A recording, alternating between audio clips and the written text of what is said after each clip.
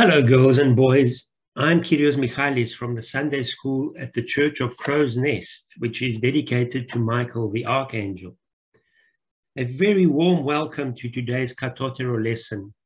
And what a relief that we can at last start seeing again all the people we love and play again with our friends. I will begin by asking you a question which you can think about as you follow the lesson. Have you shown courage? Have you been brave during some of the days that you might have found difficult during the lockdown? Today, we will go to the city of Thessaloniki in Greece, where our story takes place. Thessaloniki is in the northern part of Greece, and it is today a modern and vibrant city. We are going to talk about two saints. Can you guess who they might be? I'm sure many of you know who we're going to talk about today, but for those who don't, can you guess as we remove the tiles from the icon? There's the first saint we're going to talk about. And there is the second saint. So who are they?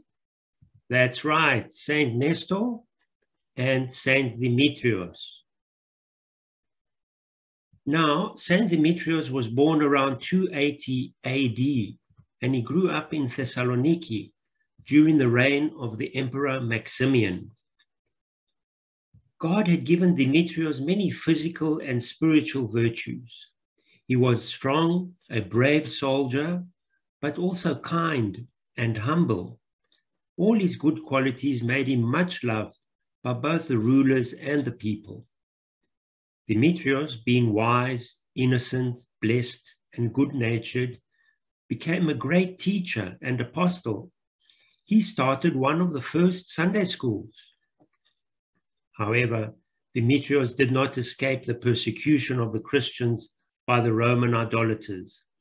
One day, while preaching, he was seized by the Roman soldiers and taken to the Emperor Maximian. When Saint Demetrios proclaimed that Jesus Christ is the real God and King, Maximian ordered him to be imprisoned in a filthy and stinking dungeon.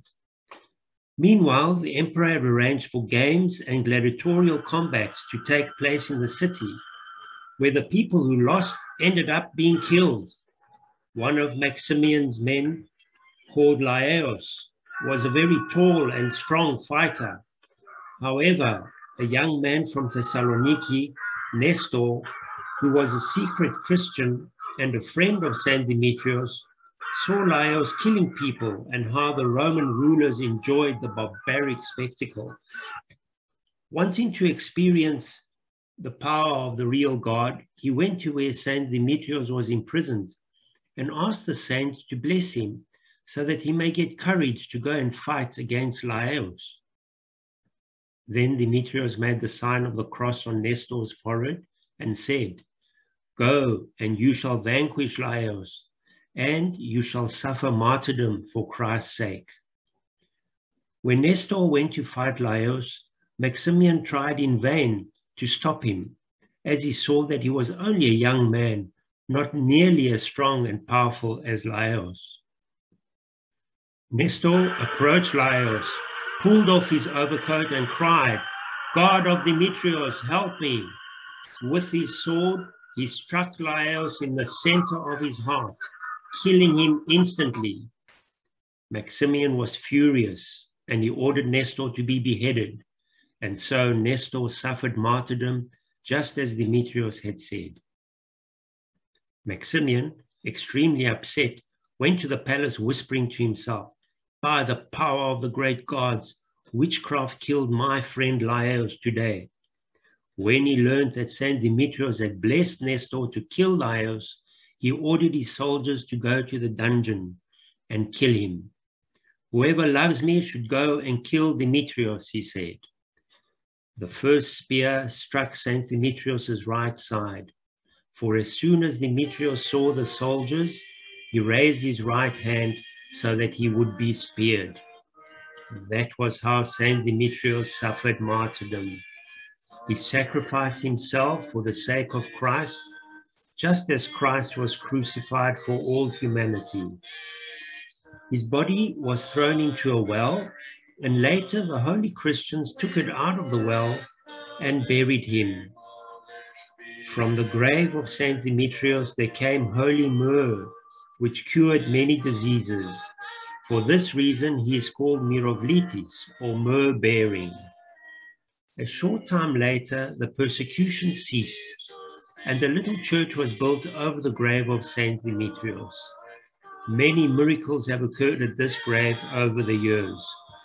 And today, in Thessaloniki, there stands a grand cathedral over Saint Demetrios' grave. So, children, when you are faced with any difficulty, remember the bravery and courage of Saint Demetrios and Saint Nestor. They are shining examples of the heights a young person can reach through faith and love for God and his neighbor. As we saw, Nestor wasn't the strongest physically, but it was the strength of his faith in God which helped him defeat the powerful Laios. And as St. Paul tells us in his first letter to the Corinthians, stand fast in the faith, be brave, be strong. Learning about our saints and our faith at Sunday school helps us face the difficulties of life with courage. We honor the memory of Saint Demetrios on 26th of October and that of Saint Nestor on the next day, the 27th of October. And remember, boys and girls, to download the activity sheet, which you can find in the link below. Goodbye and take care.